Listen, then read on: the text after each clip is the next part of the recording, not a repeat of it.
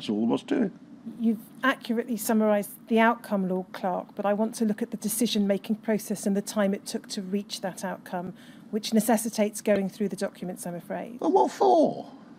Well, I don't really think that's something I'm... I mean, I gather you're doing quite that. to answer, Every policy decision I've ever been involved in has involved some discussion and exchange of views.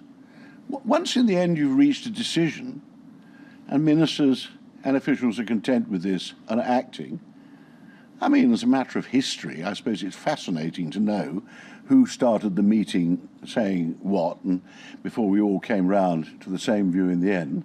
What matters is what did you actually do? So I've never been to a meeting. I've never been to a meeting of the Cabinet where everybody's unanimous. But if at the end you've reached a unanimous decision, you've all agreed what you're going to do and what you're collectively responsible for, why do we have to go in such meticulous detail through who said what when, and when did he change his mind, and do you remember what actually persuaded you? You know, it was just frightfully interesting, no doubt, but pretty pointless.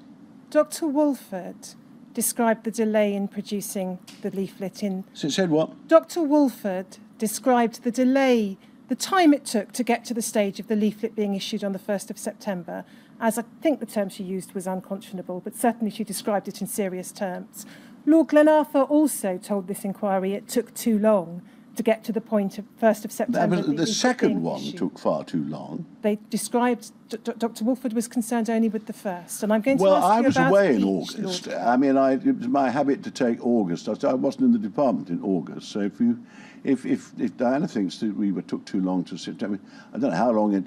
I mean, God knows how long it took to print and distribute it. I mean, that's beyond reach of any of us. About 3 weeks. Yeah. So, yeah.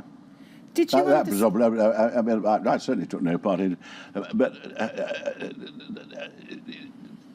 was this the cause of the delay? Factor 8. Exposing the contaminated blood scandal. Support the Contaminated Blood Scandal campaign. Click subscribe now.